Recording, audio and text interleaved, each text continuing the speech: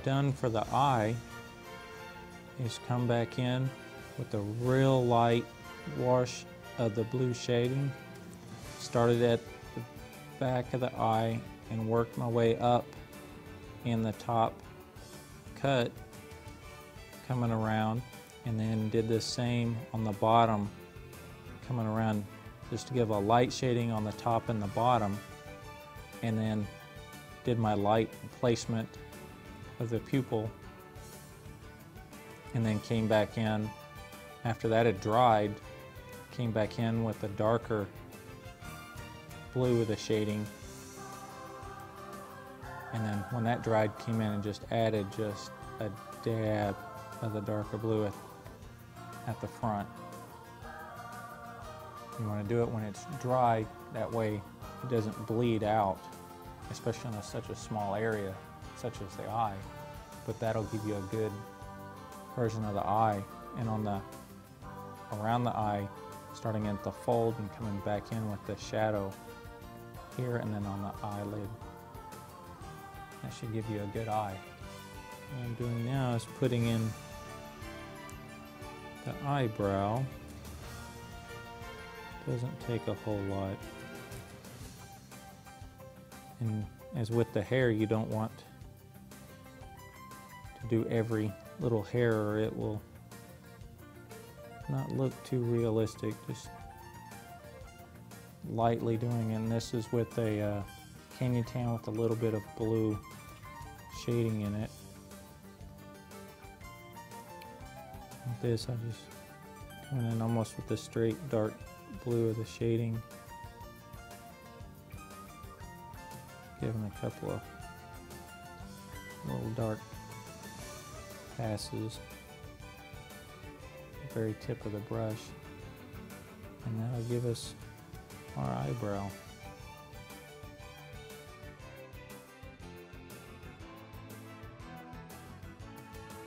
On the front part of the tablecloth, I've used the same blue-gray that I used up here in the shading on the top of the table. I use here in a wash going across with a larger brush, going through here, and then also coming back, making indentations to try to make it look like the tablecloth was folded up at one time. And then on the table legs, I used a canyon tan right in through here, and used the timber brown on the highlighted sides of the wood. Then I added to the canyon tan, I added the blue for the shading, and just used a thin brush to go down the legs to add a little bit of wood grain, and then also across the top as a little extra shading. And on the floor, what I did is I used the same green, the dark bluish green that we had for the back wall. I used on the floor, started up here in the wash, and then coming down toward the edge of the floor, and then kept adding layers, probably about 4 different layers up here. And on the last layer, I added the same blue from the tablecloth, added it overall across the floor to add, increasing on the shading. What I've done so far is put down a red wash, did not dilute it very much from the bottle, and now I've added some of the dark green that we used for the back wall and just a little bit of the blue shading color that we used for the front of the tablecloth. And I'm coming in here and adding some of the shading on this cloth bundle.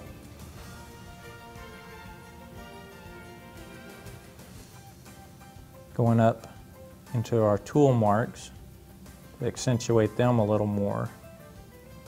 And remembering that our lighting is coming from the upper left-hand corner.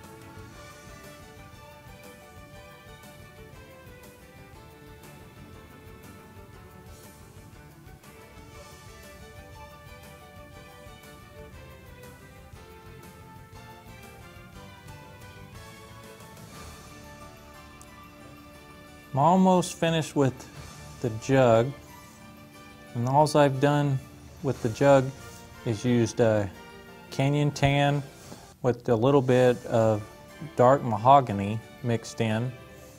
Started with the light wash, and I've been just going back over it in certain areas like this with the same wash.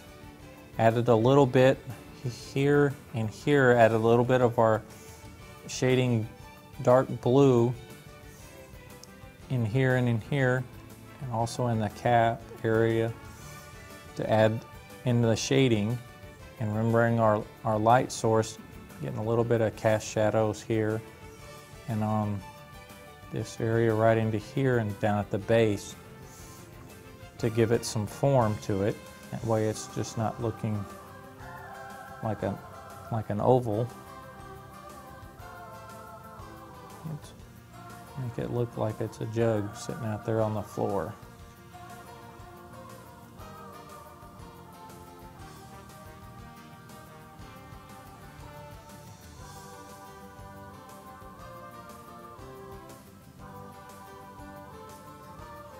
See if we can give it a little pattern.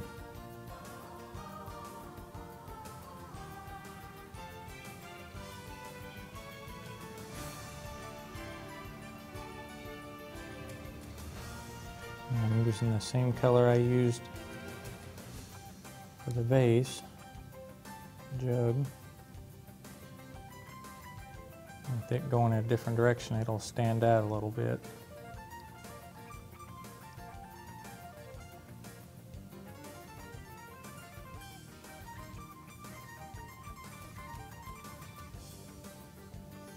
And I'll just do some X's.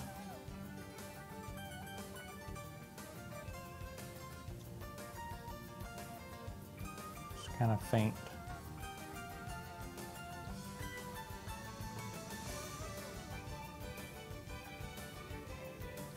And that ought to finish the jug up. What I'm doing now is just applying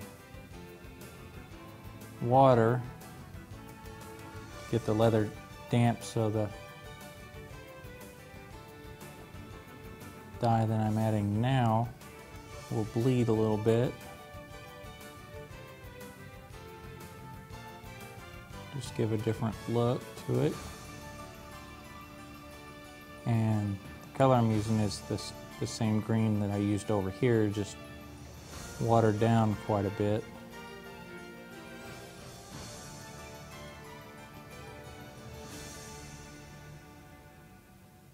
Being very careful as I go around the faces.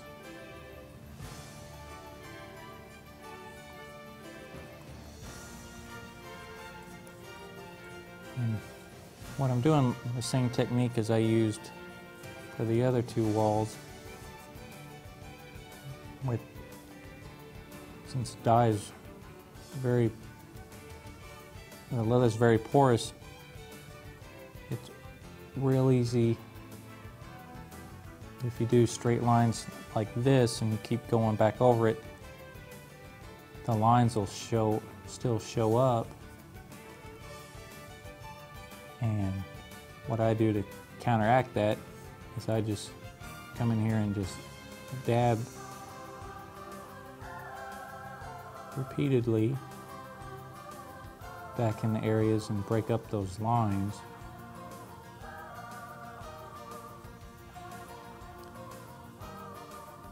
And from about a distance of about 5 to 6 feet, most people normally view pictures from, they won't be able to see the dab marks. They'll just see a texture on the wall. And it looks pretty good, especially from a distance.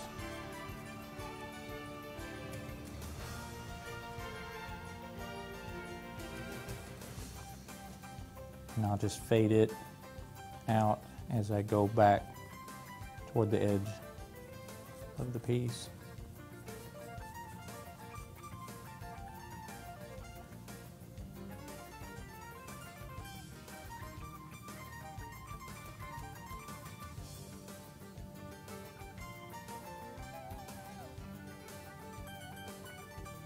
In the areas like this where I can't get in to with the big brush, I don't worry about it. I'll come back and get it with the same dye with a smaller brush in a little while.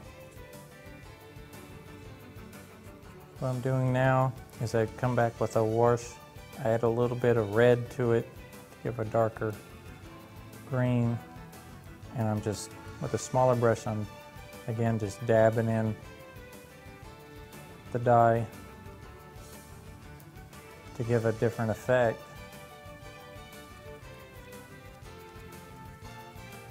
To it, and I'm just fading it out as I come back to the edge.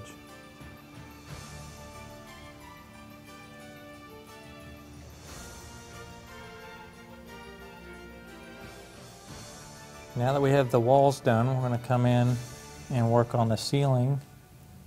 And I'm just going to come in here and put a light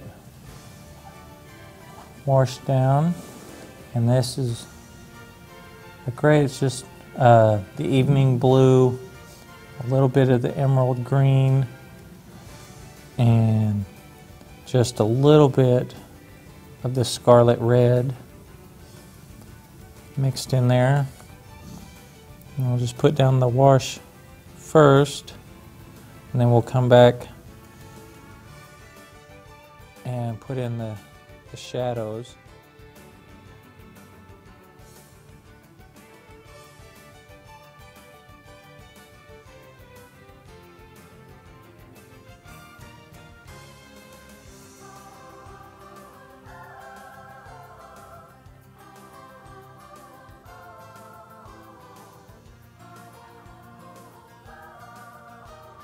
We have the wash, and I'm going to come back in with the shading. And since the light's coming from my right, at this point I'm going to just come on the left side of these beams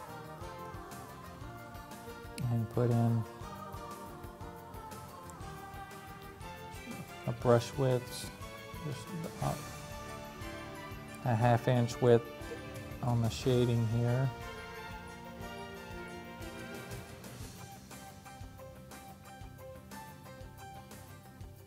It'll look like a cast shadow from those beams. And with being a wash, you'll probably have to come back a couple of times to get it as dark as you want it.